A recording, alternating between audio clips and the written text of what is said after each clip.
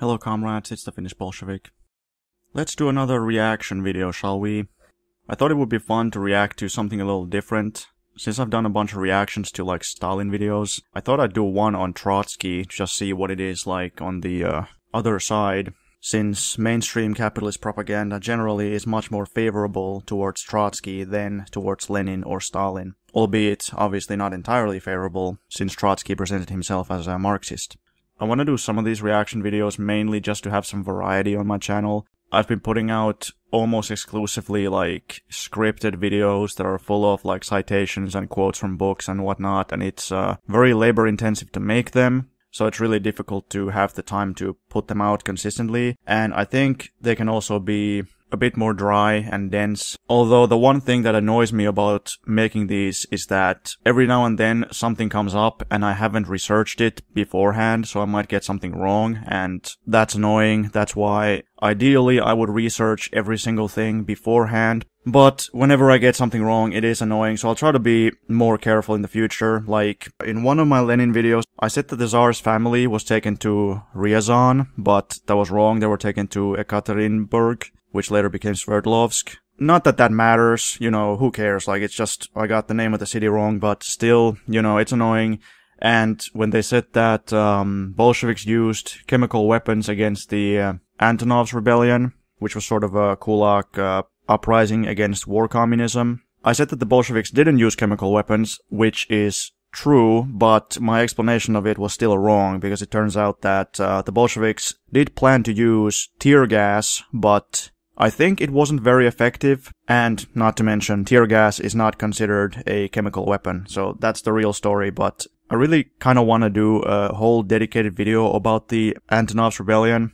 But enough of that, let's get to the actual substance of this video. A man in exile is writing in his study. He is interrupted by a Stalinist agent who has broken into his home armed with an ice axe. The pair struggle before the agent drives the adze of the axe into the man's skull, and he dies the following day. According to at least some sources, Trotsky was not killed by a GPU agent, but he was killed by an ex-Trotskyist, a man who had previously been an anarchist, briefly became a Trotskyist, then discovered that Trotsky and his cronies in Mexico were basically a bunch of losers. He became extremely disappointed, extremely angry at them. He then proceeds to kill Trotsky. The reason that I think that's very plausible is that there was never any evidence of the man being a Soviet agent. There is another story that once he got out of prison after a very long prison sentence, he went to the Soviet Union and secretly received a Soviet medal for killing Trotsky. The problem with that story is that this allegedly happened secretly, so nobody would know about it. So it was so secret that it's difficult to tell if it even happened at all. As I said, I'll put some sources in the description for those who wanna get more into this issue of Trotsky's killing. Another reason that makes me think that's a very plausible story is that Trotsky's whole group were very depressed, demoralized. Trotsky's son, Sedov, had become an alcoholic. And think about it. The state of world Trotskyism at that point was rather poor. There was only Trotsky's small group in Mexico and the few rich liberals in the US who gave him money, handful of individuals in other countries. And I happen to know that Trotsky's son went to Czechoslovakia and Hungary to try to create Trotsky's parties there, and he failed because he couldn't get enough people to organize any kind of group. He was not born with the name by which he is popularly known, but was actually called Lev Davidovich Bronstein. Yes, he was called Lev Davidovich Bronstein, that is correct. All the revolutionaries had a fake name. For obvious reasons, they were undercover revolutionaries. New political groupings began to emerge in this more permissive political environment. For instance, Mikhail Bakunin founded modern collectivist anarchism in Russia in the mid-19th century. Other groups, such as the Emancipation of Labour Party and the Narodniks, argued for socialism in Russia. Yeah, so already in the early 1800s, and especially in the mid-1800s, there arose a movement which we Marxists nowadays tend to call the Revolutionary Democratic Movement. Some of the earliest notable figures in the Revolutionary Democratic Movement were Vissarion Belinsky and Nikolai Dobrolyubov. But in the mid-1800s, the movement became much bigger, and there were leaders such as Herzen and Chernyshevsky, who inspired both the utopian socialist terrorists known as Narodniks and the Russian Marxists. the Revolutionary Democrats were socialists, materialists. A lot of them even studied dialectics, and some of them were familiar with at least parts of Marxism, but they were not yet fully Marxist, and they were also not fully dialectical materialist, even though they did attempt to utilize both dialectics and materialism. There was obviously also a big liberal reform movement, which would have preferred to replace Tsarist autocracy with a constitutional monarchy. The Emancipation of Labor group was the first Marxist group in Russia. It was founded by a group led by Georgy Plekhanov. The group, in Lenin's words, was the first to spread the theoretical principles of Marxism to Russia, and Plekhanov wrote many important theoretical works, but the group did not yet have any ties to the working class. They were not able to create a party or start any kind of big movement. They eventually had to go into exile to avoid political persecution. That was in the 1880s, 1890s. In the 1890s, Lenin begins his revolutionary career and founds the St. Petersburg League of Struggle for the Emancipation of Working Class. And that became the first Marxist group to have actual ties to the masses and start an actual Marxist working class movement.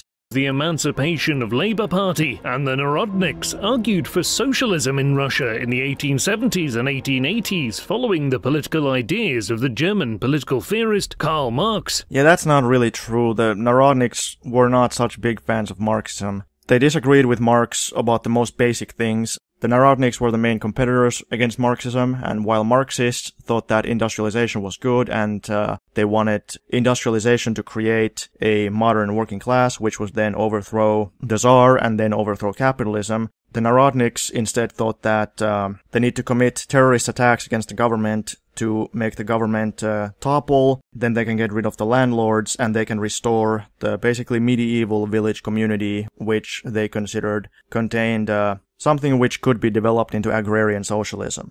So while the Marxists wanted history to go forward, the Narodniks basically wanted history to go backward. Marxist economics were so influential that some Narodniks and, even anarchists and whatnot, other people, were influenced by Marxist economics, but they tried to twist them and distort them to suit their own ends, and that's why they basically turned it into gibberish, and they tried to argue against the various conclusions that Marxist analysis led to. Famously, if you read Lenin's on the so-called market question, he talks about the disagreement between Marxists and Narodniks, where Narodniks claim that Russia is simply unable to develop capitalism because of supposedly the market doesn't exist and cannot come into existence, etc., etc. I'm not going to go into all the details, there's too many of them. In 1902, Lenin had published a pamphlet entitled What is to be Done, which opened up a wide-ranging and divisive debate within the Russian Social Democratic Labour Party over the future of the party. On the one side were purists such as Lenin, who believed that the party should build its support exclusively around the industrial working class, while a separate faction argued that the party should seek the support of the middle class against the Tsarist government and the upper class of Russia. That's entirely wrong. I don't know where that comes from, that Lenin is a purist. So many times, as another false criticism, people have argued the entire opposite. They've said that, Lenin wanted to unite with the bourgeois. And the reality is that in What is to be Done, and you can verify this by simply reading the thing, Lenin says that, yes, they need to have a revolution against the Tsarist autocracy to overthrow the remnants of feudalism in Russia. This revolution, Marxism calls a bourgeois democratic revolution because bourgeois democratic revolutions are revolutions that overthrow feudalism. So Lenin says, yes, we need to carry out a bourgeois democratic revolution. However, in Russia, the bourgeoisie, the capitalist class, they are too weak, too reactionary. They want to unite with the feudal landowners and the Tsarist government because the capitalist class is more afraid of the workers than of Tsarism. The capitalists don't want a revolution, they only want to reform Tsarism a little bit. So he says that they need to carry out a bourgeois democratic revolution, but it should be led by the working class, not by the capitalists.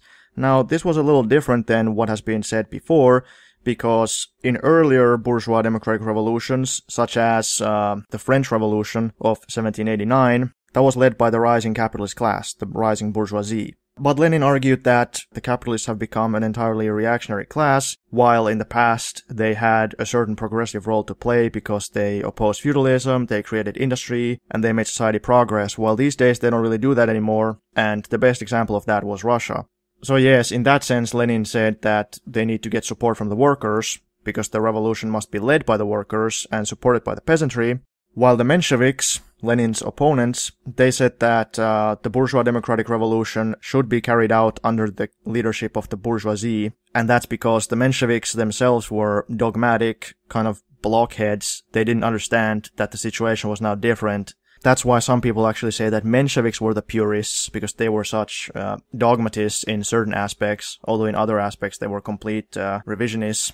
All that being said, in What is to be Done, Lenin actually says that in the democratic revolution, they need to unite everybody, all the struggles that are against the Tsar, they need to unite all of them. He says, minority nationalities, minority religions, which are all persecuted by the Tsar, unite with the peasantry, with soldiers who are oppressed by the Tsarist military bureaucracy, they need to unite with the progressive students, and he says in a number of texts from this period that, yes, they even should support the liberal bourgeois opposition against the Tsar in certain individual cases at least. So if the liberal bourgeois reformers want to change some law, and by doing that they would give the workers more democratic rights, more right to express their views, more right to propagate their views, then the Bolsheviks should support that because it benefits them. So Lenin wasn't any kind of sectarian who said that, no, we shouldn't unite with anybody. No, he said we should unite with absolutely everybody that we can, as long as they do something that needs to happen. But, you know, Lenin has always stressed that all alliances are conditional and temporary, so obviously, you know, the liberals, they can maybe get one good thing done, but at the end of the day, they're still liberals, so you shouldn't really trust them, and their usefulness is extremely limited, etc., etc.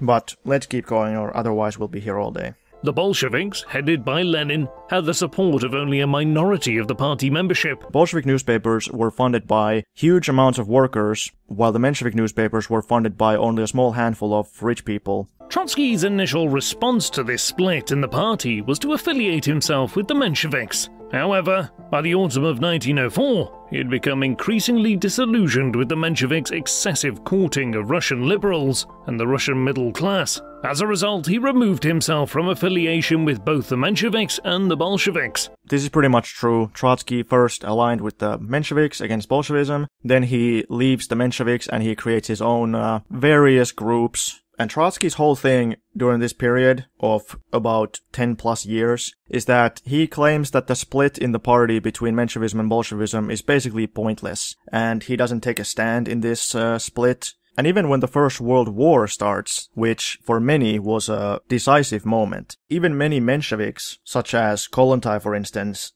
finally left the Menshevik party and joined the Bolsheviks, because the Bolsheviks were the anti-war party. But even that didn't convince Trotsky. Trotsky was like, no, this split doesn't matter. It doesn't matter, like, what people think about the war.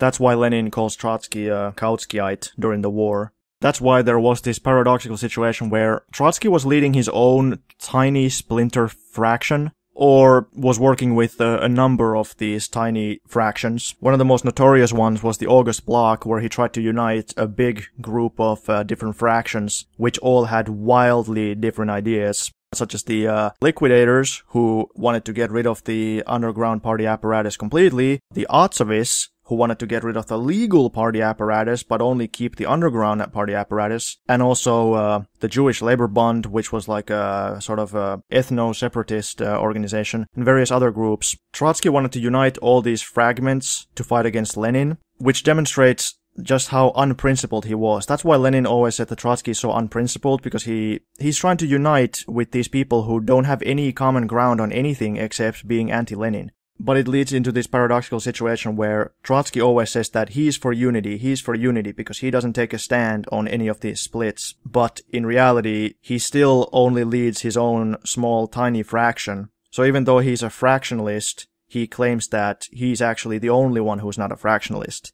It's kinda ironic, like he's a fractionalist based on being against fractions. Obviously, the whole problem with such an approach is that you can't just unite with people who don't agree with you on anything, because such unity is entirely fake. And actually, it gets even more ironic than that, because even Plekhanov, the main leader of the Mensheviks, and a number of his supporters had also realized that they actually need to unite with Lenin, they need to define their disagreements, and they need to define their agreements, and they need to start by purging the party of the absolutely worst kinds of opportunists, who are the liquidators and the Otsevists. But Trotsky said that no, we need to unite with these opportunists. You know, if the leaders of both the big groups, Bolsheviks and Mensheviks, they both think, okay, yeah, we should do this, but Trotsky still insists, no, you see, I'm the one who is for unity, even though I'm against both the big groups. It's pretty ridiculous. So this is what Lenin says on the topic. He says, quote, "It is in this that the enormous difference lies between real partyism, which consists in purging the party of liquidationism and Otsevism, and the conciliation of Trotsky and company, which actually renders the most faithful service to the liquidators and Otsevists, and is therefore an evil that is all the more dangerous to the party, the more cunningly, artfully, and rhetorically it cloaks itself with professedly pro-party, professedly anti-factional declamations." Unquote. He again put his literary abilities to work and began writing for various underground newspapers associated with the Mensheviks. Oh yeah, that's another thing. Even though Trotsky said that he's not part of Menshevism, maybe technically he wasn't part of the Menshevik organization, but he still was ideologically more closely aligned to them, and he mostly worked with them. That's why when the Mensheviks held the St. Petersburg Soviet, Trotsky was put as the head of the Menshevik Soviet. Councils or soviets of non-elected workers established to represent the workers of the capital's factories. I don't know why he says that they were non-elected. He's trying to make it seem like it was some kind of anti-democratic thing, but the Soviets were basically delegate assemblies. So each factory, each location, they choose a delegate from amongst themselves. So yes, they vote, okay, which one of us gets to be the delegate? Then they send that guy as their delegate to represent them in the Soviet meeting. Here he became involved from 1908 onwards with the Russian Marxist and psychoanalyst Adolf Joff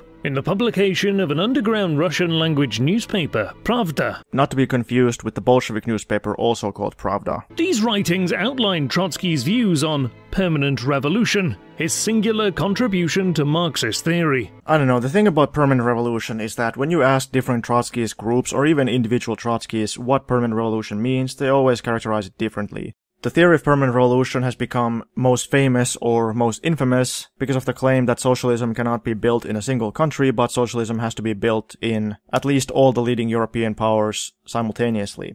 However, Trotsky only started advocating that position in the 1920s. While in the early 1900s, Lenin took issue with Trotsky's characterization of the permanent revolution theory because the theory at the time claimed that the peasantry was reactionary, and that the peasantry could only be relied on in the bourgeois democratic revolution, but not in the socialist revolution. And it's funny how Trotskyism always tries to take credit for the October Revolution, because Lenin called for the overthrow of the provisional government, and Trotsky also called for the overthrow of the provisional government. Hence they claim Lenin was actually taking Trotsky's advice, which is entirely false. But the October Revolution was carried out by the workers and peasants, so it even contradicts Trotsky's entire argument. As Trotskyism was distinctive from Marxism in stressing the need for permanent revolution and support for social revolution in the more advanced capitalist countries. Trotskyism actually was not different from Menshevism or